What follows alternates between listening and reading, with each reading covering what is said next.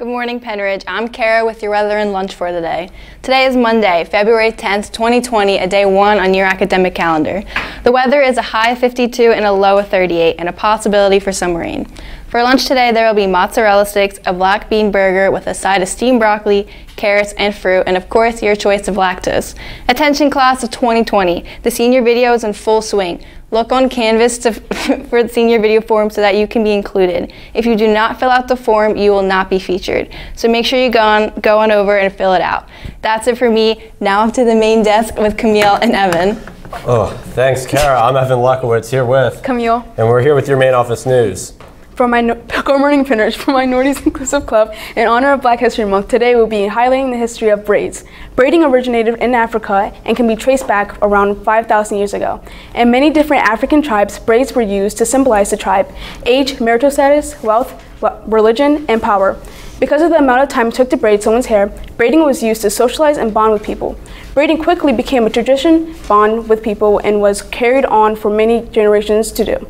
Getting braids done in a salon environment was meant to build unity and embrace historical culture. Thanks for those kind words. From the College and Career Center the week of February 19th, we will have representatives from the Pennsylvania Air National Guard, Army, and Jean and Madeline Avita Institute visiting. If you would like to learn more about any of these organizations, please register for the visit on Naviance. A pass will be sent to you that morning. Please see Mrs. Lewis in the College and Career Center, room 354, with any questions. And sophomores and juniors interested in nursing, Reading Hospital School of Health Sciences will be offering their Discovered Nursing Summer Program the week of June 23rd to 26th. Interested students can pick up an application in the College and Career Center. The application deadline is March 27th, 2020. That's all for us at the main desk. Enough to sports with Nick Politi. Thanks, Evan. I'm Nick Politi here with your sports for the day. Congratulations to the Penridge girls bowling team and Coach Detweiler on winning the Suburban 1 American Conference. Congratulations. Also, Tuesday, February 11th, the Penridge Unified Bocce team will host its only home match against Upper Perk. The match will be held at 3 p.m. in the Green Gym. Inclusion is not simply about physical proximity, it is about intentional planning for success of all students. Please join the Unified Club on Monday, February 10th in room 226 from 2:30 p.m. to 3:30 p.m. We will be planning for Inclusion Week. Congratulations to the following scholars for the winner. Girls basketball, Jill Coughlin. Boys basketball, Connor Pliable. Girls bowling, Kelsey Mannon. Boys bowling, Carter Barley. Cheerleading, Gabrielle Sharp.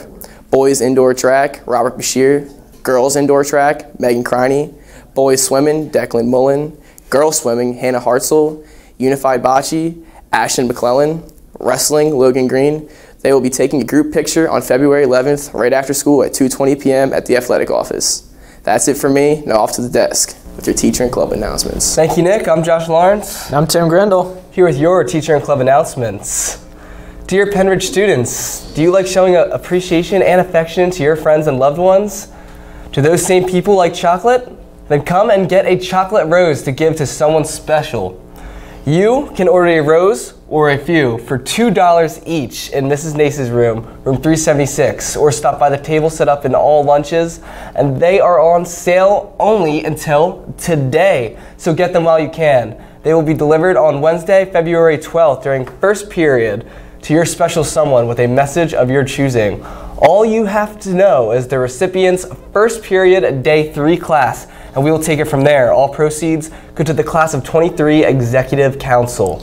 Also, if you like great Italian food and want to help support the school, then come out to Luberto's Brick Oven Pizza in Dublin to support the class of 2023 and have a great time. Luberto's specializes in authentic Italian cuisine and delicious brick oven pizza, so you're bound for a spectacular meal, and 15% of the profits go to the class of 2023 Exec Council. The fundraiser is today and lasts from 4 p.m. to 9 p.m., so come out and enjoy a great evening. And if you have you entered the library contest yet? It is fun and free. Just guess the number of marshmallows in the snowman. One paper vote in the box, or another chance to vote by tweeting your answers to @PenridgeHSLib using the hashtag library contest. What are you waiting for? Just enter. That's it for us here at the Daily Ramble. Have a great day, Penridge.